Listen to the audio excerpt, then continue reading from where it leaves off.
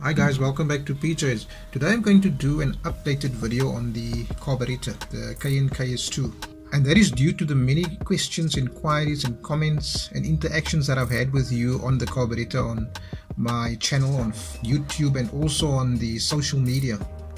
There's been so many questions that I thought I will do an update on this, and I decided that I will put in more information and also I'll add some links to other videos which would address specific issues on the carburetor.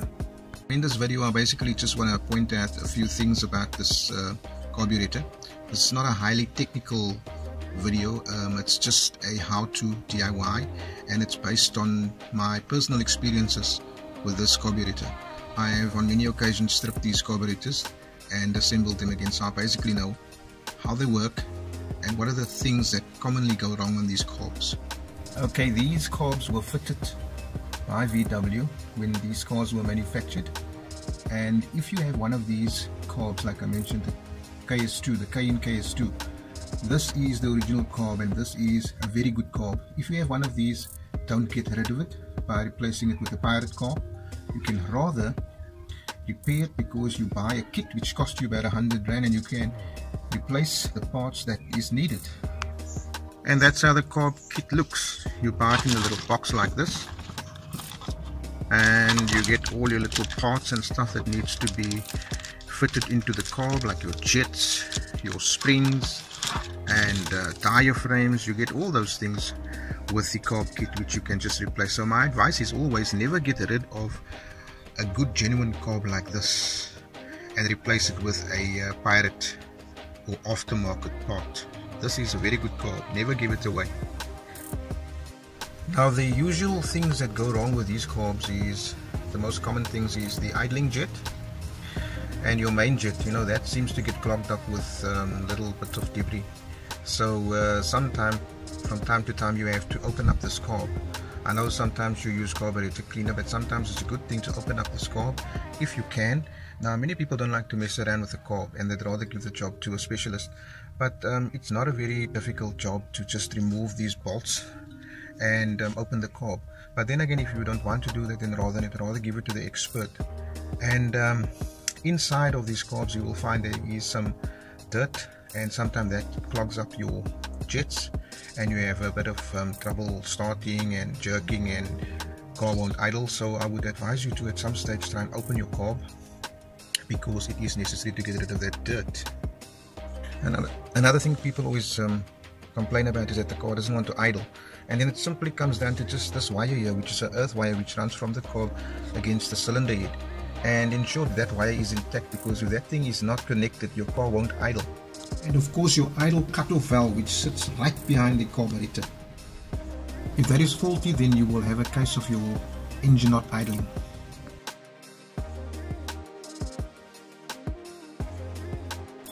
So another thing that is also a problem on these carbs is the accelerator pump.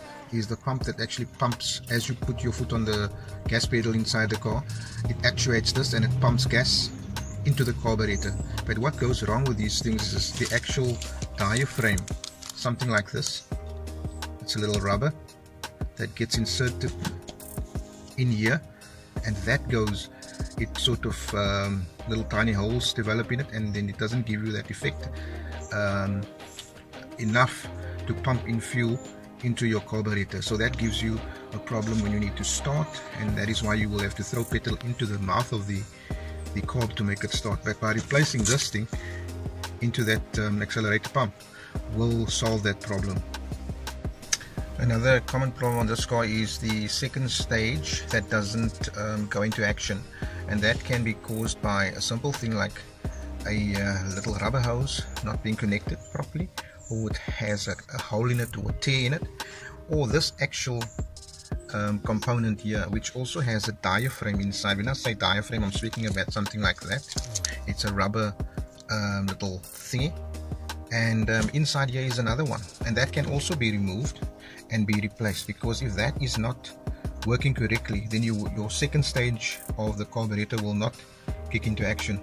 Another problem that this carb may give is flooding.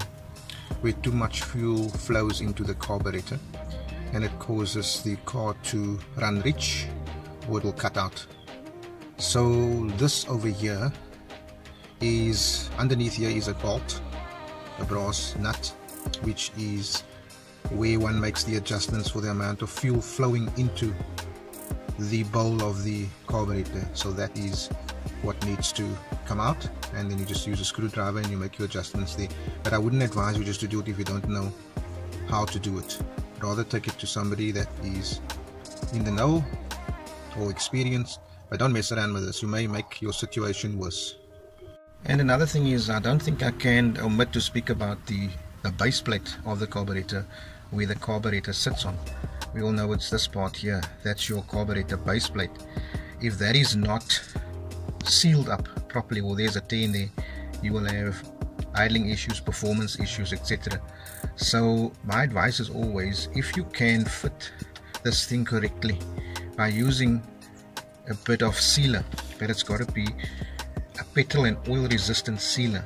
Now for that I would use Victor Ryan's sealer. That is the one sealer that I know that I've had no problems with it breaking down due to the oil or petrol. So that is a basic overview of this carburetor, and I've covered basically most of the important or the most common things that would ever go wrong on this carburetor. But as I said, there is a link in the video, at the end of the video, where you can go to and click on and go to any specific topic on the carburetor.